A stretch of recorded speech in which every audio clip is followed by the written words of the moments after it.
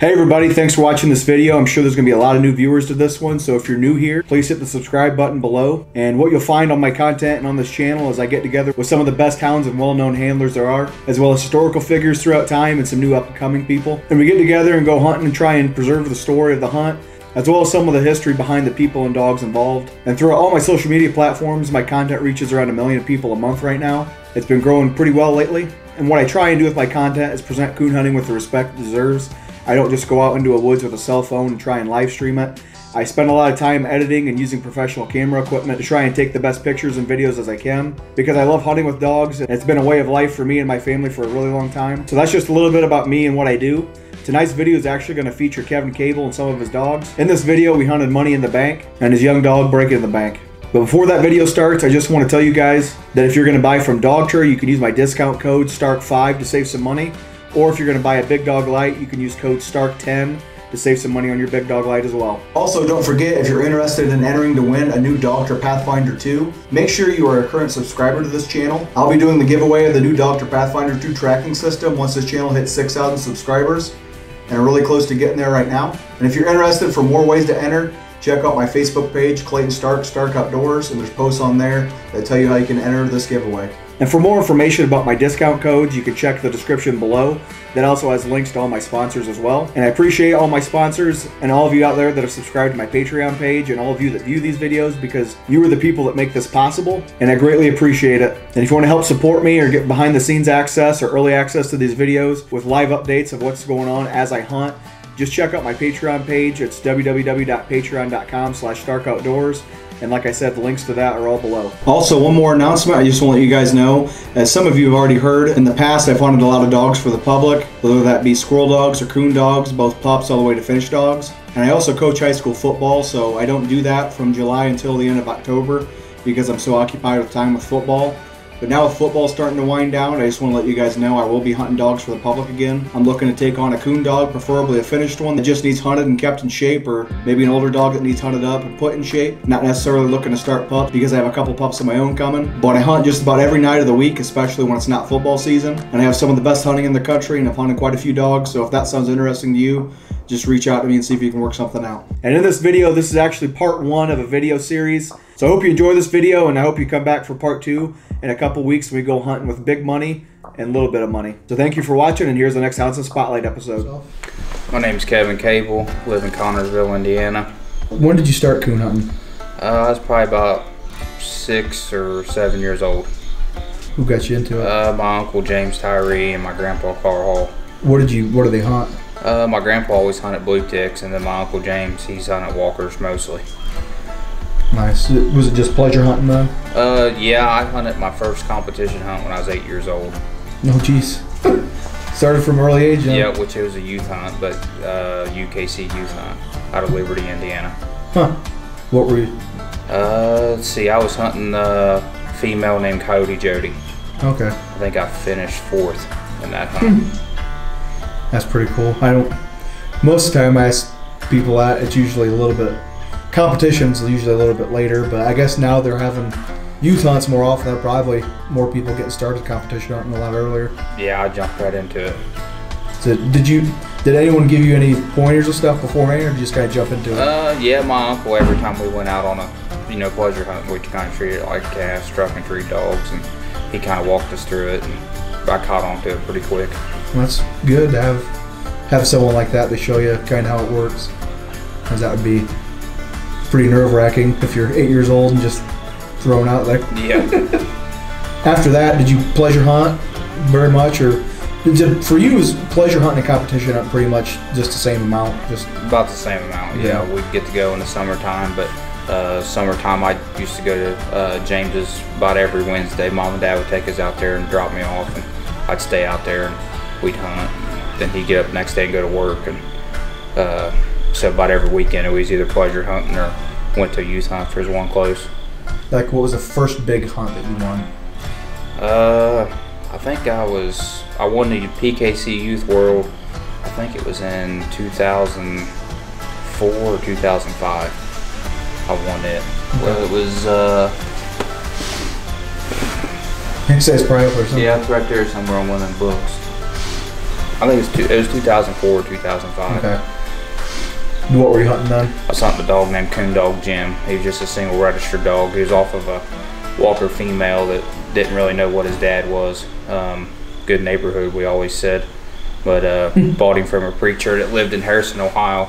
And I'd done a bunch of winning with him. I won the Youth World with him, PKC Youth World, and then I got second with him in the UKC Youth Nationals. I made him a grand night, all on my own. The dogs you get, you pretty much raise them from a puppy and train them, or how do you do that? No, I start a lot of puppies, you know, on cage coons and stuff like that in here in the yard, but very few get to stay. I buy most of mine when they're, you know, running and train their own coons, stay and treat, and I normally do the rest myself after that point, but very few of them get to stay at a young age, start to finish. Okay. How long have you been coon hunting then? Well, I just turned 31 in July. Okay. So I've been hunting since I was 8 years old. So pretty much been a big part of your life for as long as you can remember.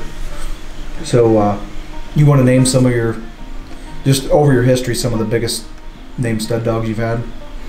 Biggest, well, of course, Big Money, and then I had Little Money, Money Maxed Out, and then now Money in the Bank are the only 3 stud dogs I've ever had. Okay. What was the first one? Big Money. Big Money? Yep. So what were some of the hunts you won with him? I won an Ohio State hunt with him. I won the PKC pup shootout with him, a truck hunt, in 15. And then I placed him. I won every early round as a 1-year-old in the Super Stakes with him, never doubled up. As a 2-year-old, I think I got 3rd that year with him as a 2-year-old in the Super Stakes, and then as a 3-year-old, I got 4th with him in the finals of the Super Stakes. And then what was the next one? Then Money Maxed Out, Little Money was the next one, which he was off of Big Money, and a Wipeout female. I won the pro division with him, several pro hunts. We got in the finals of state hunt several times, never did win it. Probably his biggest deal was winning the pro runoff.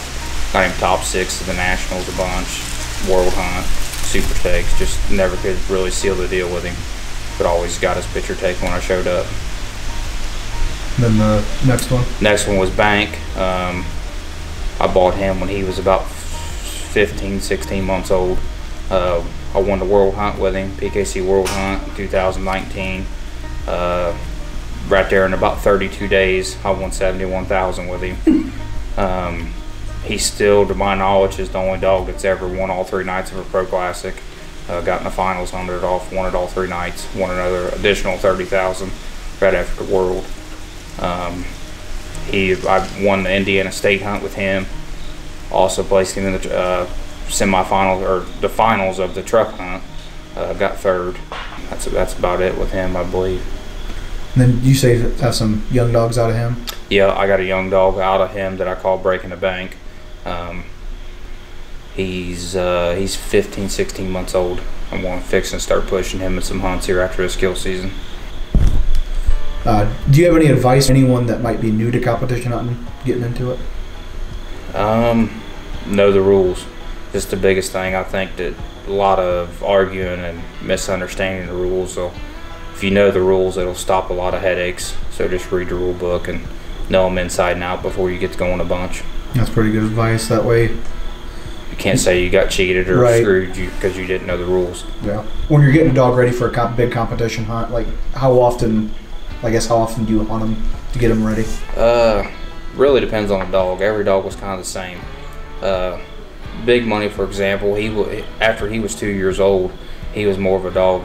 The more you left him laid up and just kind of kept him in shape but didn't really pound him, he done better. When I won the truck hunt, he hadn't been turned loose in about a month. And it was winter time. I went down there and won the truck with him and looked good doing it. Little Money, he was the type of dog you had to hunt every night, all night long. He was more high strung, had to keep the edge knocked off of him. Bank's kind of a lot like Big Money. You don't have to hunt him every night. You just pull him out and take him, and he goes and does his job. Low maintenance, I call them. So Bank, his biggest deal was I just kind of kept kept the edge knocked off of him, kept him in good physical shape, just more conditioning here at the house than night in and night out hunting. Right. So one thing a lot of people might not realize if they're not familiar with competition hunting is you're gone quite a bit and you have a family. Do you have any advice for people how to handle that kind of balance? I've probably done it a little bit different than most because I don't go as much as I used to. I used to be going every weekend, which we're still going. Normally when I'm gone, she's going. She goes one way and I go the other. She's showing dogs and I'm going to a bigger hunt. But I definitely make sure the family's first before I leave. Make sure everything's taken care of here, which it is my job, but still family comes first. Right. So you brought up this is a family thing for you, dogs, hunting, and showing everything. You want to talk about your family a little bit? I got a wife. We've been married for we've been together for about 7 years. Been married for 4 years here real soon. I got a son that just turned 6 years old. He loves the dogs. My wife's big into showing the dogs. We used to hunt together a bunch before she had the boy. Now she's kind of just more into show dogs and don't hunt as much, but she does real good in the shows. Now that she's showing Blueticks now. I don't hold that against her too much, but she's done real well with them.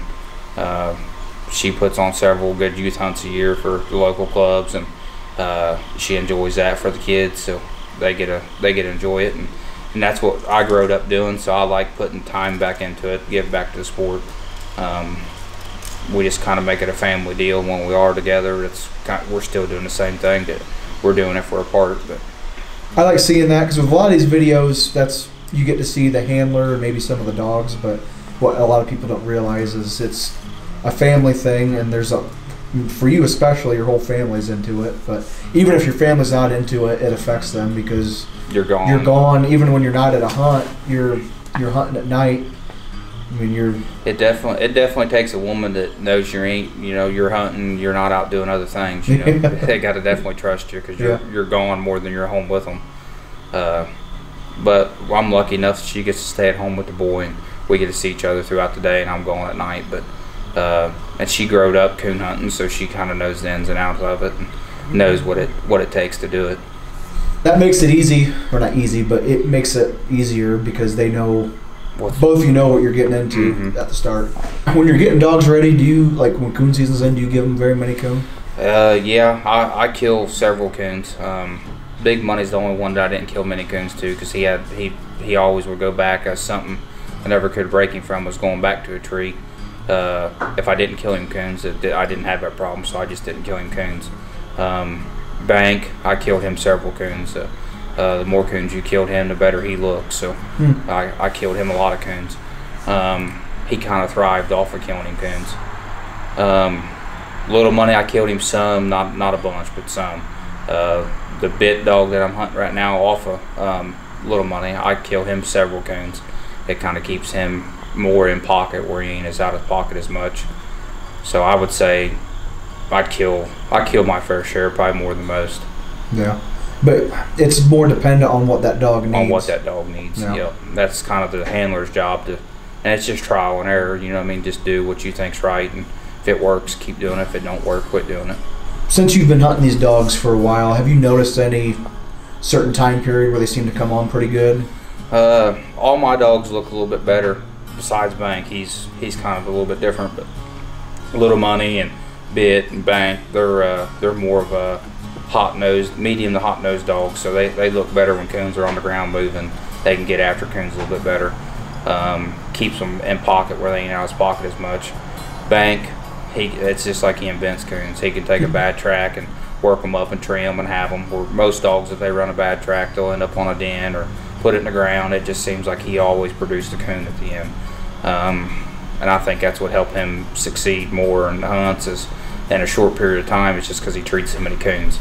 There wasn't no, well, I hope he's got it. Just, if I needed it at the end of the hunt, he had it. That was kind of Little Money's deal. Just the few hunts I had him in, he'd either be out of pocket on me and I needed that coon to win, or he'd be on a den tree, which he was a very accurate dog, but it just seems like when I needed it the most, it wouldn't be there. So I would say Bank's more of a fall, and this time of year when coons are rougher tree and laid up in the oaks, bank shines a little bit better. And in the spring and fall, little money and big money looked a little bit better. You squirrel hunt too, don't you? Yeah. You hunt mountain curs that you got? Yeah, that's what I did have. I actually sold him at the end of last squirrel season. When did you start squirrel hunting? I'd say I was fresh out of high school, so I was probably 17, 18 years old. How'd you get into that? Just got to where I wanted to do it. Just thought it was fun. Kind of seen some videos on Facebook and different things, and I went through several before I found one I liked, and hunted him till he died, and then bought another one. Is there anything comparing coon hunting and squirrel hunting? Is there any comparison for you? I like squirrel hunting a lot better. It's just so seasonal. You only do it 3 months out of the year. I like to be able to kill the squirrels, and it's definitely a lot more fast paced, and it's a couple hours of the day that it's prime time and it's wide open. There ain't much downtime. Coon hunting, it's more my job, so it's more of a all night, 5 or 6 hour deal, and coons might be moving, might not be moving. Squirrel hunting, you go the best time of the day, and I'd say that's why I like it a little bit more. It ain't as much stressful and have to worry as much about what the dog's doing. Since you had started having kids, did you notice any difference between squirrel hunting and coon hunting? Easier to? Yeah, I used to do both and didn't worry with it. I'd coon hunt most of the night and get up in the morning and go squirrel hunting. Didn't really care. But now I like to spend time with the boy and the wife, so I kind of do one more than the other. Yeah. Do they squirrel hunt much? The boy's just now starting where he's wanting to squirrel hunt. Angie, she'll hunt with me until it gets cold. Once it starts getting cold, she's done. She don't like the cold. The best time. Yeah, best time to do it. She don't like it. Do you remember everything you've won? Because it's probably been a lot. I've won everything besides the Nationals, PKC Nationals. Super Stakes. I've won the Super Stakes, won the Pro Runoff, World Hunt. Was it the PKC World Hunt? I won the PKC World Hunt. Won the PKC Youth World Hunt. Won the Pro Division. Won the Super Stakes. Placed in the Super Stakes multiple times in the finals. Won the State Hunt. Placed in the top 6 of the Nationals numerous times. I think I've won almost $500,000 in PKC. Just now started hunting UKC quite a bit since I started hunting for Fred Tennis. I've placed in the top 16 in the Autumn Oaks the last 2 years. I got Echo in the top 100 of the UKC World last year. I placed bit 20th this year in the UKC World. Just kind of switching it up a little bit. Placed bit in the top, I think it was 96 of the TOC. So started to mix it up and hunt a little bit more UKC than what I normally did. Just has a bunch of that. What I've won there, I've won everything but the PKC Nationals and PKC. Won several pro hunts. That's probably about it. About it. Yeah. So who all are you hunting for right now? I'm just hunting for Fred Tennis. He owns Bit and the bank pup that I got breaking in the bank. He owns them. I'm hunting them for him. And then me and Larry Danner's partners on Big Money and Bank.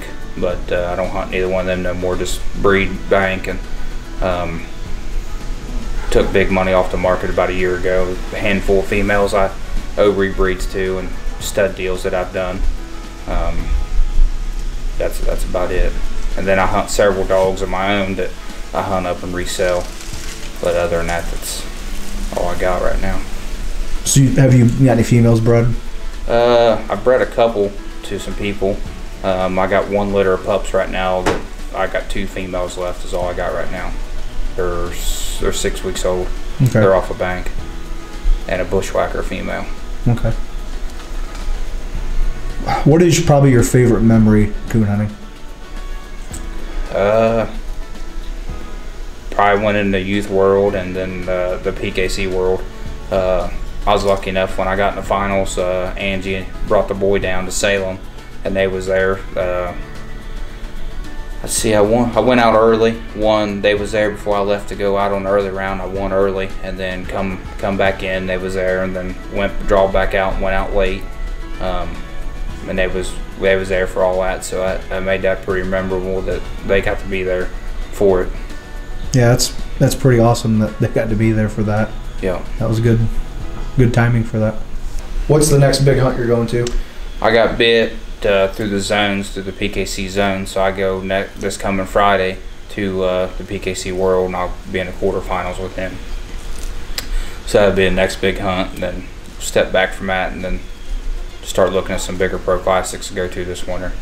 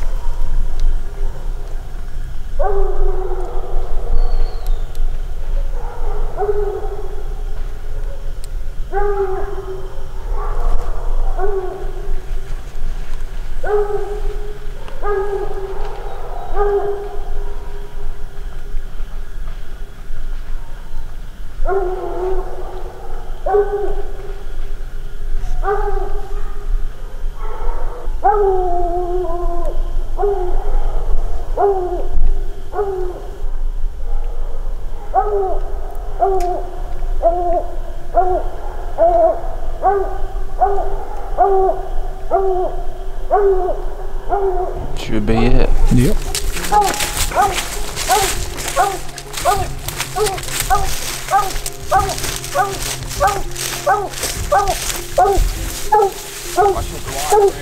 Okay.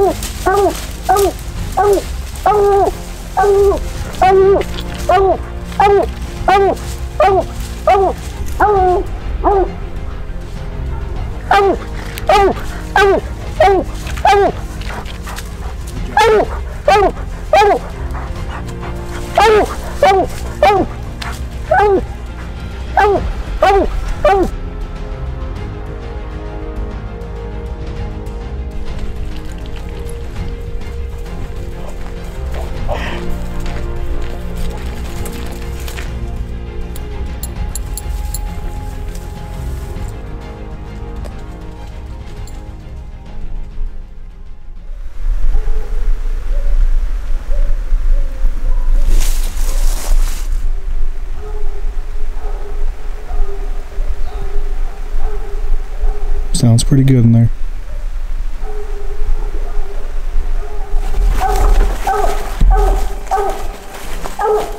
For your 100 times after he quit.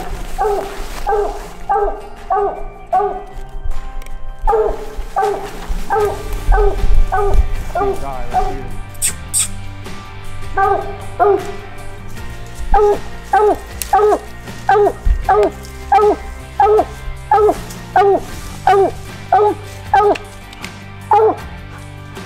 Good boy.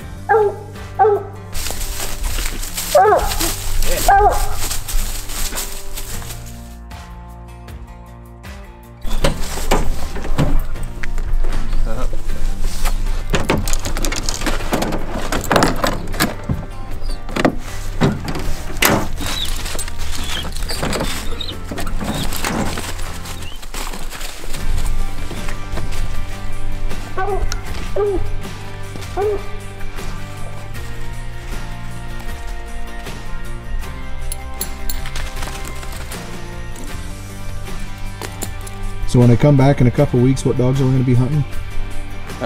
Probably hunt big money, a drop or two, and then a little bit of money. And that's the one you're hunting in the PKC World? Yep, I got him in the quarterfinals of the PKC World.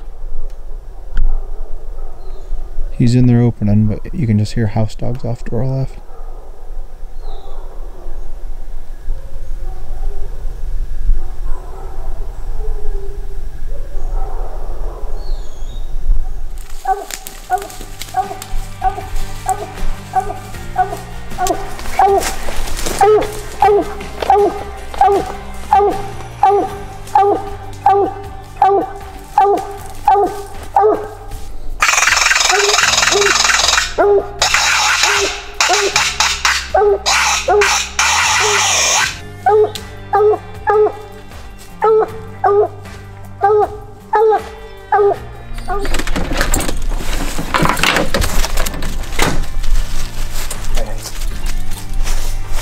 So what dog are we hunting now? This is a 16-month-old pup off a bank. I call him breaking the bank.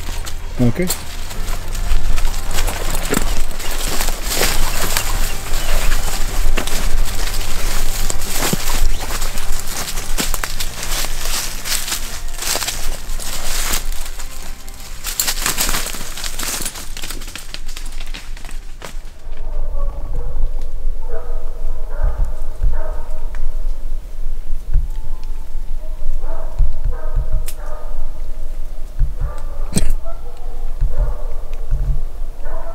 Whole pack of coyotes, yard dogs.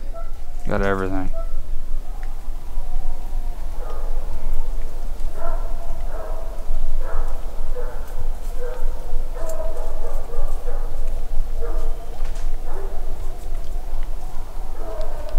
Think he's got a treat in there? He's thinking about it.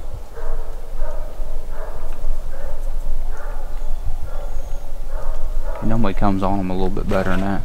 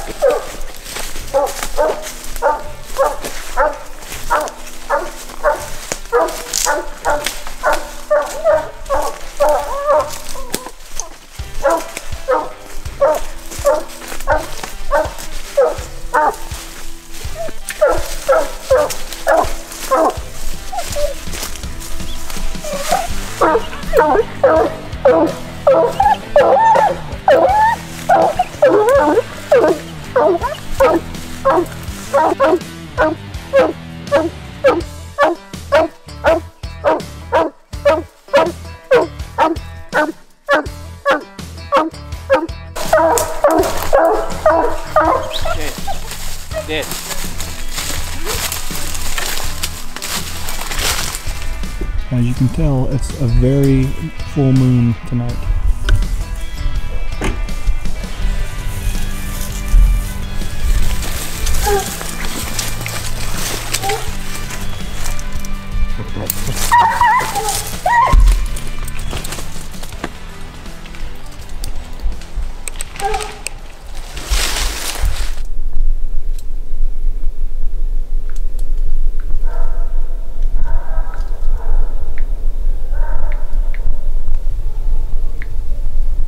What are a few ways you like starting pups?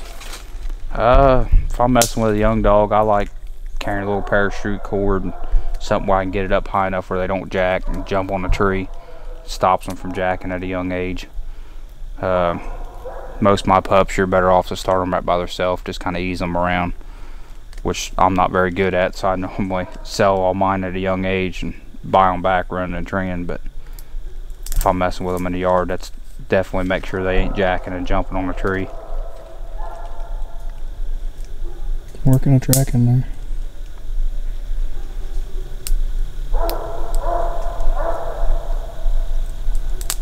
And they're blue ticking it.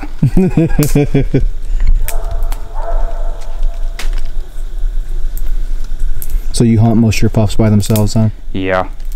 Yep. Most of my dogs are fairly independent, natural, so I don't really have to work on that much. And it seems like they progress a little bit faster if you're hunting them by themselves.